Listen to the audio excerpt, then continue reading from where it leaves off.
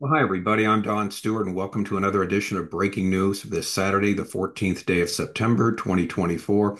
And as always, we have some very important stories to bring to you with respect to what's going on right now in our world as the stage is being set for last days Bible prophecy being fulfilled right in front of our very eyes as we see Israel again in the crosshairs of the world. And also, we're going to have two really interesting stories here from Israeli sources that contradict each other with respect to the Philadelphi Corridor. That's the border between Gaza and Egypt. So we'll relate those to you. All right, the first story is fascinating. Remember the last couple of days we talked about that daring Syrian raid that the Commandos there went over into Syria and destroyed this place where it was an Iranian facility there in preparation, obviously, for some type of huge major assault on Hezbollah and the whole northern part of to save the whole northern part of Israel and to hit into southern Lebanon and probably further. Anyway, what we find out now is that Commandos actually seized Iranian scientists in this daring Syrian raid. So it wasn't just destroying the facility there, it was actually seizing some of the scientists.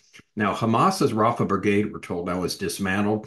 80% of the Philadelphia tunnels are destroyed, announced by the IDF. In another story, NORAD has intercepted two Russian military jets near the U.S. coast. I guess they do this quite often. Russia feels the need to play with us and get into move from international waters into our territory near our coast. So we got that story because we always have to remember Russia is an enemy, and Russia will eventually be in a larger position in the world than the U.S., according to last day's Bible prophecy with military power. And finally, the fourth story, handing it over to Hamas, taking back the Philadelphia corridor would be far from simple. And this story is going to contradict story number two. So it's going to be interesting as we read all these because we just give them to you here, folks. And a lot of times, who knows what the answer is?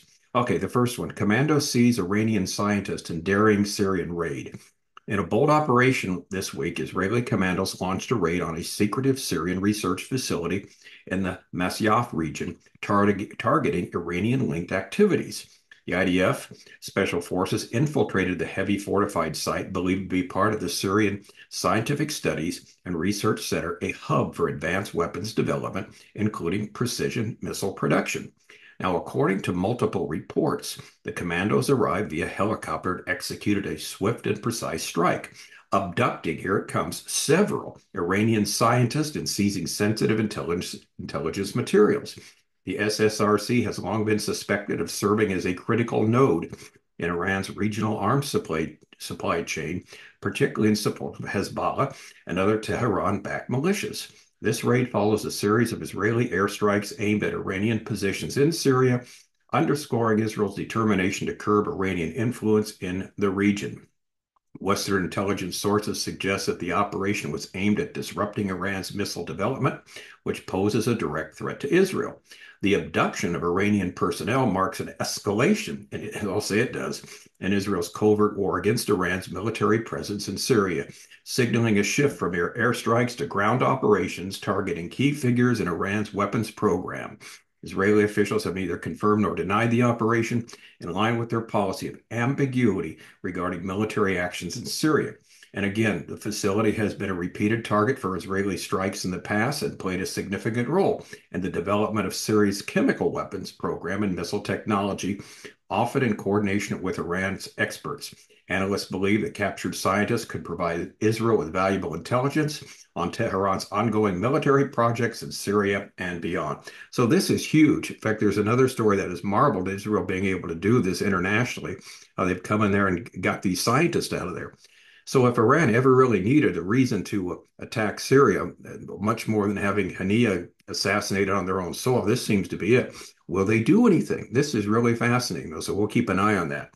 All right, headline number two. Now, this one here has some things that contradict some of the things we've talked about before. Hamas's Rafah Bridge is dismantled. 80% of the Philadelphia tunnels are destroyed, the IDF announces. Now, that's not new, but here's what's new.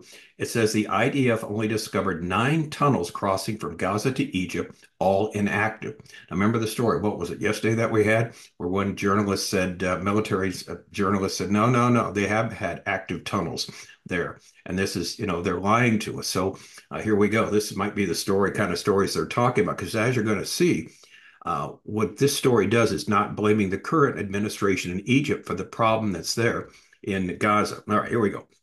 After 3 months of intense fighting, the IDF announced on Friday that the Rafah Brigade of Hamas is now defeated and dismantled, with over 2,000 terrorists eliminated. Army radio reported that Israeli forces found only 9 tunnels, only 9 that crossed into Egypt, all of them being closed off before the IDF arrival.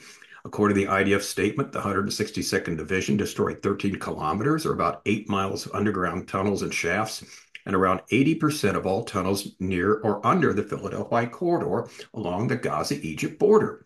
The Divisional Engineering Forces and the Yahalon, that's the Combat Engineering Commando, continue to locate and destroy underground routes and terrorist infrastructures in the area, said the IDF. In the last 3 weeks, they've been focused on fighting in the Tel al-Sultan neighborhood, Hamas's final stronghold in the area. So they're just about finished with the final stronghold of this, any holdouts from Hamas. Now, here it's interesting. According to Army Radio, the IDF reported the discovery of 203 interconnected tunnels extending up to 300 meters or 0.2 of a mile from the Egyptian border, with only 9, though, crossing into Egypt. This discovery was contrary to previous statements made by Israeli officials. For example, when Israeli Justice Minister official Gilad Noam appeared before the ICJ, the International Court of Justice, in May, he noted approximately 50 tunnels were crossing the border. But now we're told there are only 9 and they were all inactive. All of the tunnels, here we go, according to this article, crossing to Egypt were found to be either blocked or collapsed, with most extending only a short distance into Egyptian territory. Army Radio reported. The IDF is completing preparations to be able to destroy all the tunnels in or near the Philadelphi Corridor within 48 hours after the order is issued. Destroying the tunnels in Rafah will reportedly take approximately 3 weeks. Now, here's where it gets fascinating. The report that no active smuggling tunnels were found in the Philadelphia corridor came shortly after Israeli Prime Minister Netanyahu emphasized the importance of Israel's presence there to prevent smuggling. Army Radio reported that most of the underground smuggling, now get this, occurred during Mohammed Morsi's presidency in Egypt from 2012 to 2013. This smuggling included large machinery that Hamas used to develop its weapons production facilities and engineering capabilities. By the time Morsi was removed from power by current President Abdel Fattah el-Sisi, and Egypt took measures to block most tunnels, Hamas had already had significant capabilities while continually smuggling things overground, especially through the Rafah border crossing. Now, so according to this article, the tunnels have been irrelevant basically since 2013, where el-Sisi has stopped that from happening, but the damage was already done during the time Mohammed Morsi was there, who was a friend, of course, of the Muslim Brotherhood, and fortunately, he was overthrown. But according to this, the tunnels have not been used actually for some 11 years. Now, what's happened is a lot of material has gone overground at the crossing. They brought over through trucks, and that makes sense because you've got the people there at the border watching, and that turn the blind eye to it. But it is interesting, a total view, a whole total look about the idea of the tunnels there, that basically they've been irrelevant for many, many years because Egypt did lock them down, that all things are said and done now with respect to that. So who knows? Who knows? Well, we're going to have another article after this next one that's going to talk about the tunnels and the importance of that. So we'll let you decide. But here's a NORAD intercepts 2 Russian military jets near the U.S. coast. Russian military jets were caught prowling off the Alaskan coast on Wednesday. According to the North American Aerospace Defense Command, NORAD detected, tracked, and intercepted 2 Russian military aircraft operating the Alaska Air Defense Identification Zone on September 11th. The fighter jets in the U.S. Conducted the intercept. The Russian aircraft remained in international airspace and did not enter American or Canadian sovereign airspace, but the activity was not seen as a threat, and they'll continue to monitor this. And what we're told is basically this is national security. This is where sovereign airspace ends and international airspace begins, and they're playing with that. So what it says, the release of this noted that Russia routinely pokes its military nose in the Alaska zone there, which is not surprising. So they're playing games with particularly this administration because they know they can get away with it. They're obviously they're upset because of the weaponry we give to Ukraine with respect to fighting the Russian army. So they're playing games with this. But It is worrisome when you have that, when you have these fighter jets that are right on the edge between the international border and American airspace, because if they did cross into American or Canadian airspace, well, we don't even want to think of what could happen. All right, now here we go. Headline number four. It's going to contradict headline number two. Handing it over to Hamas, taking back Philadelphia corridor would be far from simple. Critics, including ex-security officials, argue debate over Israel's control of the Philadelphia corridor, politically driven and as strategically insignificant. However, they mislead the public with oversimplified solutions. In a May 8th interview, U.S. lame duck President Joe Biden said, "I made it clear that if they go into Rafah, I'm not supplying the weapons." This statement followed the IDF's launch of an operation aimed at taking control of the Philadelphia corridor and the city of Rafah, which they have done. At the time, Israel was facing an unprecedented international campaign to pressure it out of invading Hamas's southernmost stronghold in Gaza. The global community expressed concern that Israel's actions would exacerbate the humanitarian crisis in Gaza, further escalating the already catastrophic situation. Now, today's public discourse over Israel's intent to maintain control of the Philadelphia corridor highlights the denial within Israel's security establishment about the threat Gaza posed before October 7th. The issue has now become a central topic of public debate. Skeptics, egged on by former senior security officials, are leading part of the public to associate this objective, which is unequivocally based on security considerations, and they're trying to make it seem like political motives. They even describe it as a spin designed to scuttle the hostage agreement for some unknown reason. The entire Philadelphia issue is fake news, dismissed one senior official, stating that there was no need to overstate the importance of the Philadelphia corridor and the Netzarim corridor in preventing Hamas from reconstructing, since it has been dismantled and since Hamas has been set back 30 years. Another official claimed that the control of the Philadelphia corridor is meaningless and even called it the greatest sham since the establishment of the state. Now, what they're echoing is what this previous story, the second story we did, said. That look, it hasn't even been used, this Philadelphia corridor, since 2014. The tunnels are shut up.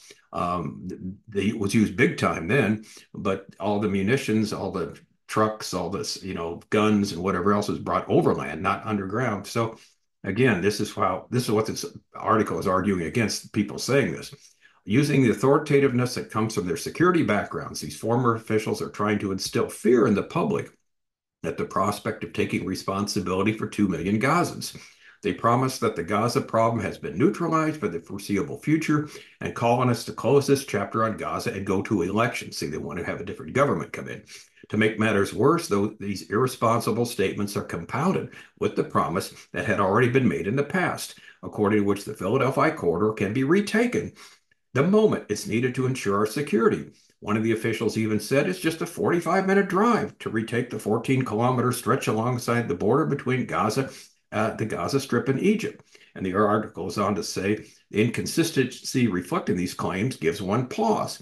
On the one hand, they claim that the Philadelphia corridor is strategically insignificant, but on the other hand, this insignificant region could be easily retaken once the ceasefire expires. To be clear, the article goes on to say, such statements provide false hopes to the general public by implying these are simple solutions to complex and strategic security issues. And so the writer concludes, let's start with the basics. Hamas has never agreed to release 109 Israeli hostages in exchange for withdrawal from the Philadelphia corridor.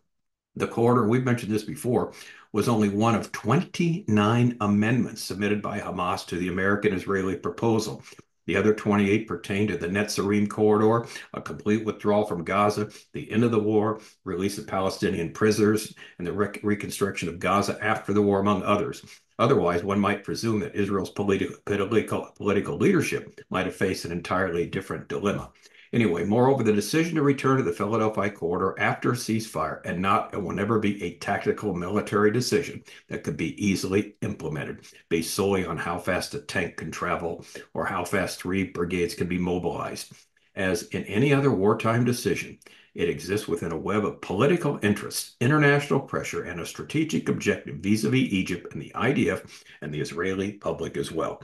So what this person is saying is, look, it is still a huge problem, the corridor there, the tunnels, like this other military writer said the other day, no, they were operative. They were going on at the same time. Now, this article says they weren't. The other person said, yes, they were, but the powers that be told them to shut up. And so who knows who to believe on something like this? What we do know is this: Israel, is has the whole world against them. The people, the leftist press in Israel can't wait to get rid of Netanyahu as the prime minister, and so does most of the rest of the world, including the Biden administration. And so that's why they keep trying to say, well, this whole Philadelphi corridor thing is a hoax, trying to keep the war going on, trying to keep Netanyahu in office. Well, let's face it, the war is going to continue to go on with our top story, which we just saw, and that's going to be Hezbollah in Lebanon. So we're going to see the fighting moving from the south to the north, and it's going to be huge. It's going to be worse. I think it'll be a lot more dead than we saw in Gaza. So that's what's taking place. So, but it is interesting to get these two points of view. And here we are sitting back trying to, basically relate what the story, what the real story is. And we get two opposing points of view. Who knows? But we do know this: Israel's security is paramount, and they got to take care of themselves, and they should be guarding the borders. It's because of, Lord knows what can come into Gaza and then get to the rest of the country. But the good news is that the great majority of Gaza armies have been eliminated, of Hamas soldiers dead, weapons destroyed. And so they have been set back many, many years, and that's great news. All right. Anyway, that's the latest here. We'll give you more stories when they come about. But as we always see, there's never a dull moment. There is there. Okay, I'm Don Stewart. Thanks for watching. Until next time, as always, may the Lord richly, richly bless.